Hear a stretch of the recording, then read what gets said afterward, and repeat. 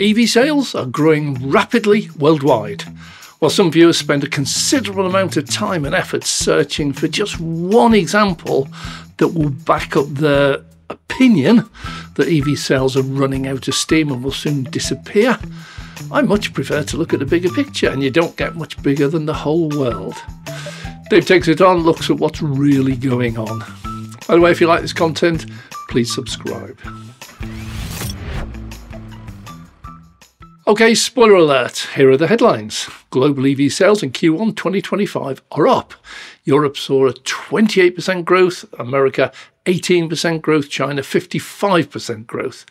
Look all you like, but sales are booming. Breaking that down into regions. Despite the massive upheaval from tariffs that's threatening the very existence of traditional ICE cars, EVs are on the rise. And when I say EVs, this is 100% battery EVs only, no hybrids. Europe EV sales, that's EU, UK and EFTA, European Free Trade Association, rose to 573,500 in Q1, 28% more than last year. The market share grew to 16.9% from 13.2% the year before. Every sixth car is now a full BEV. The UK remained the largest market, growing 43%, while second place Germany grew 39%. China, the world's largest car market, continues to astound. 1,640,000 BEVs sold in Q1, more than 55% higher than Q1 2024. 1/4 of all cars sold now in China are full BEVs. And China has emerged as the largest supplier of vehicles to the rest of the world, with companies like BYD, NIO and XPeng. Despite, or possibly because of, Trump's deranged tariff policy, we've seen the legacy auto ICE sales collapse and EV sales grow. 301,000 new EV sales, more than 18% higher than in 2024. The US lags the world, with 78% still embedded firmly in the past with fossil fuels, and only 1 in 12 cars now full BEVs. With the removal of federal tax credits threatened by the end of 2025, it's likely to be a surge ahead of that, but then obviously will follow a corresponding drop. We'll look at EV sales from the start, around 2010 to the end of last year, sees a really solid growth every single year, while the ICE sales saw a rise until 2016, then a steady fall ever since. The transition to 100% BEVs is in full swing, just faster in some places than others. Sales of BEVs started 2010 with, would you believe it, just a few thousand sales worldwide. Today in 2025, we're heading towards projected 20 million. By the way, if you want to support the channel, please have a look below at our memberships and the benefits they offer. I've often said that the success or failure of EVs is not down to how many are sold. That's a number that will take quite some time to grow, as new factories need to be built and new supply chains need to be established. In the UK, we sell 2 million new cars a year, and we have 35 million cars on the road. So even if everybody bought an EV tomorrow, it would still take more than a decade to complete the transition. It's not going to happen tomorrow. But the key to every transformational industry or technology is far more governed by the fall in sales of the old, outgoing industries or technology. And that is doubly so if that old technology was already well past its peak before the new one actually arrived. The ICE industry, petrol and diesel cars, was well over 100 years old before the newcomer EVs even arrived. It had had an amazing run of success, far longer than many predicted, but we need to look at that in more detail, because it's been living on borrowed time for longer than most people realise. Every product has its lifespan. We no longer watch black and white TV, nor heat our houses with coal, nor use horses for moving large cargoes. Each reached, then passed its natural lifespan. ICE cars, like it or not, also have a finite lifespan, and all the indications are that it was reached about a decade ago. But that peak was itself totally artificial. So a quick look back at the industry is one of the many collapses, bankruptcies, government bailouts, everything involved just to try and keep it going, mainly because it employed so many people. And none of it worked because almost without exception, every single automaker worldwide is heavily in debt. And I mean really heavily. We show here a table, and the list is topped off by a Chinese company. It's property and finance, nothing to do with cars. But after that, very long list of the world's auto giants. VW, Toyota, Ford, General Motors, BMW, Mercedes, Hyundai, Renault, Nissan, yeah, it's an amazing list, and an equally long list could be made just choosing all those motor companies that didn't make it this far and went bust or were bought out over the last half century. British Leyland, Austin, Morris, Rover, Riley, Triumph, Wolseley, Jaguar, Hillman, Singer, Sunbeam. Not such a bright future for them. The legacy auto industry has been living on borrowed time for over half a century, propped up by the belief that they must be supported or the political fallout would destroy the then government of the day. Unfortunately for them, the arrival of the EV put an end to all of that.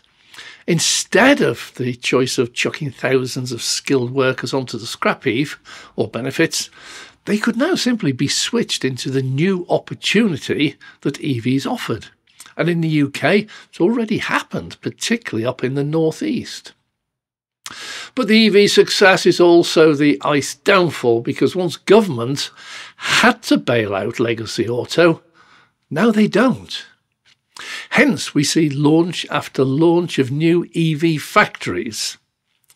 And the outcome's pretty predictable. Without that financial bailout, and with more than half their market already wiped out, some of that because we're not buying as many, and the rest is because we're now buying new EVs instead, legacy auto must adapt or die. And the sad news is that for years now, legacy auto has been peddling the lies about EVs being useless, catching fire, no range, no charging infrastructure, massive depreciation, and all the rest. They have effectively killed their only hope that they too can join in on the boom that is EVs, because ICE is doomed. ICE new car sales everywhere past the peak. In the UK, that occurred around 2016. It actually had reached a plateau.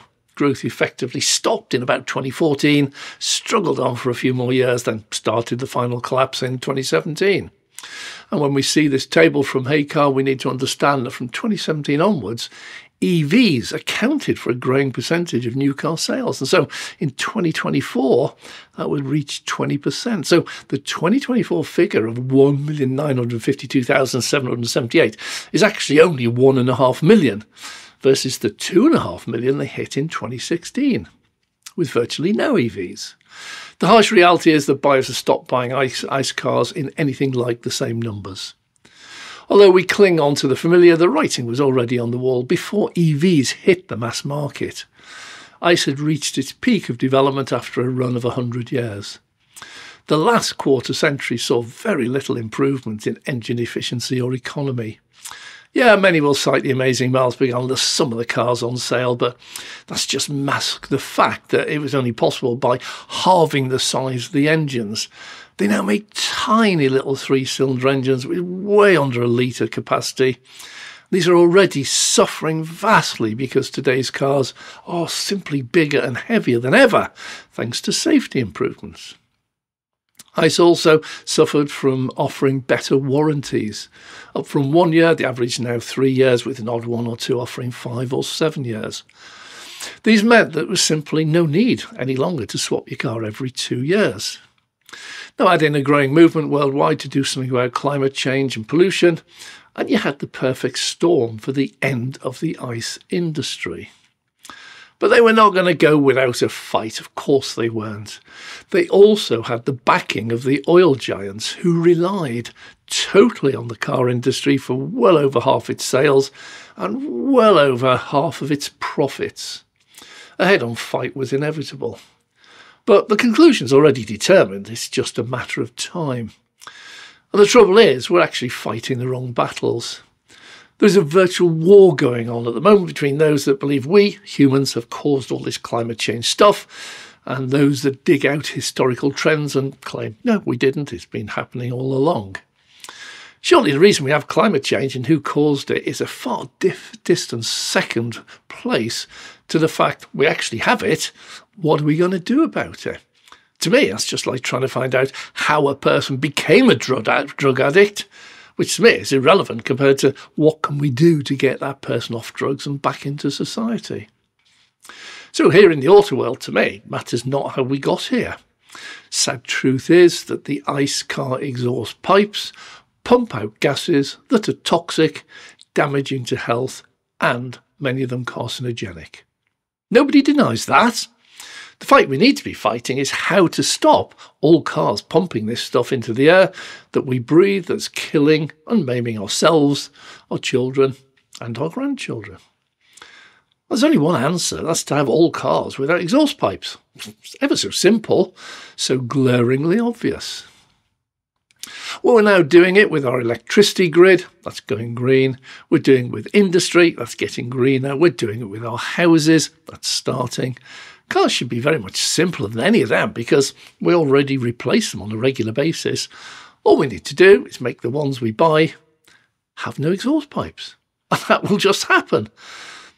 Well, is there anybody out there that openly really declares that they want the pollution from exhaust pipes? See, what we need to do, we need to change the narrative. Stop fighting about who caused it. Look at the results. Forget blame. Instead, just ask people, do you want clean air or air that's full of toxic, harmful and carcinogenic gases and chemicals? Well, we've made a start, but those fighting change need to be made to state openly in public, yeah, they actually prefer the pollution, they prefer killing themselves. Once we get them to admit that, we should see a rapid turnaround. Simple question. Do you want a simple question. Do you want to pollute the air that your family and your children will have to breathe? Yes or no? I'm Dave.